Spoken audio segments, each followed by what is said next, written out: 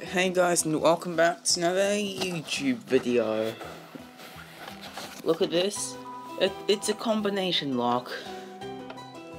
I can't remember where I found this. Where I found this from. I think it was a Mumbo Jumbo video or something. I don't know, but you need to get the exact combination correct, and you can change the combination to be whatever you want, but it has to be exactly right. As you can see, no, if you get one letter wrong, then too bad for you. That's how it works, and yeah, back to daytime. Yep. So you need to click the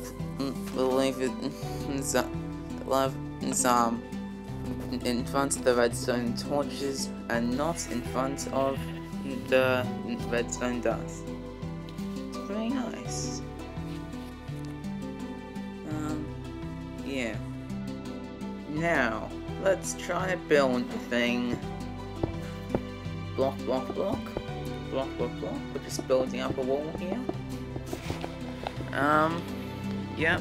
I should close the door so that the background noise doesn't come in. This is why I call quality. Anyway, we make a doorway here. Also, I would like to point out, this is almost completely pointless. I'll show you an example.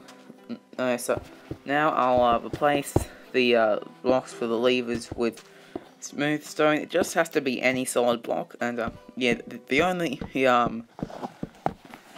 way this is going to be useful is if you make the whole thing out of obsidian with an ancient debris door and an elder guardian in there to give you mining fatigue 3. But you put either redstone dust or a redstone torch there. It can be in any configuration you want. This isn't.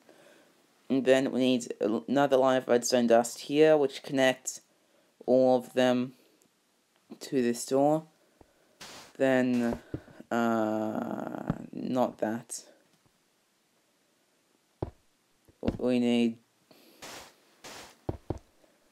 the redstone to be pointing into the door.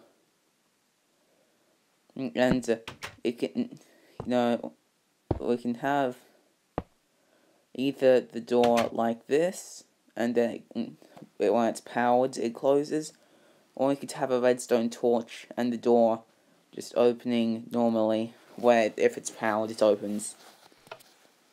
And so, you see, flick the torches right here, and look at that, it opens. Nice. Then just one thing, you see. Yeah, if the levers behind the redstone torch will turn the torch off, but flicking behind the redstone dust will turn it on. Need there to be no signal, it needs everything to be unpowered for the door to open. And then also, I'm going to now doing a larger version of this. Since you already know that the basics, unless you haven't watched the video properly, then you should know the basic idea. So, 2 times speed, try to shoot a pig over there, it's very nice. Then, we do that, and just spamming it randomly. Yep. Then you don't need a block in front of where the redstone torch is, just like that, as you can see. But you can place the block right under the redstone torch. And why am I speaking more quickly? Because I don't know. Yep, placing blocks like that, but not concrete. Levers there, and just simple, easy to remember combination. You want something a bit harder to guess than that. And placing in your dust, redstone dust. then just a simple connecting bit, and then now back to normal speed. Here's the correct combination. Now everything down here is turned off, but up there it's still not correct, so you need to do that. It's a simple pattern. Click, click, click, click, and the door's open. And there's probably over a billion possible combinations here.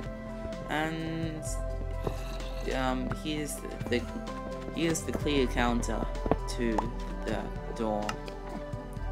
Yep. Well, you see, that's why these things aren't that useful. And yeah. Now I'm pointing a crossbar at the camera. How nice and polite. Yep.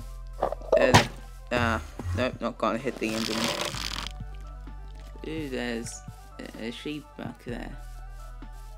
Let me see if I can hit it. Ooh, you see a sheep in third person mode. This is definitely what I needed in the tutorial to make it better. Now we go. Here's an example of something actually being useful. Here's our very epic combination. Then if I give myself fact as you know, here I give myself mining fatigue 1.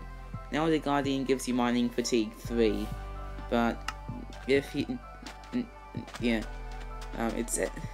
says it's mining fatigue 0, but actually it's mining fatigue 1. The computer registers it, the software registers it as 11 as 0 as the level 1. It's confusing, but and then it will take and then it'll take a long time to mine through this with mining fatigue 3. Then again, you can also put efficiency 5 on this pickaxe. But yeah. For the rest of the video, I'll slow this mining footage down to give you a sense of how long it'll take.